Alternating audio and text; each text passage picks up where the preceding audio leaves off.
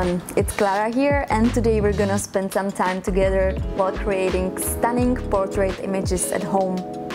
I'm very passionate about portrait photography and I'm always looking for ways how to capture the model in a new and creative way. And I also love challenges, and today is definitely gonna be one of them. We're gonna stay at home the whole time and use everyday props that we find in our home's cupboards.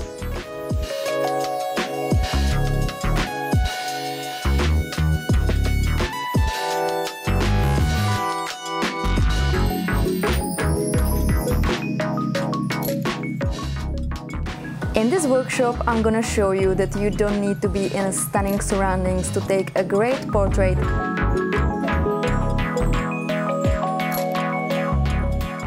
You can be super creative just by using things like knife, CD, piece of glass or food wrap foil. Our goal today is to take at least 5 creative portraits, each of them using a different but basic props that we find at home. Challenge accepted, and I can't wait to be creative. So let's go for prop hunting, take our cameras and let's be creative together.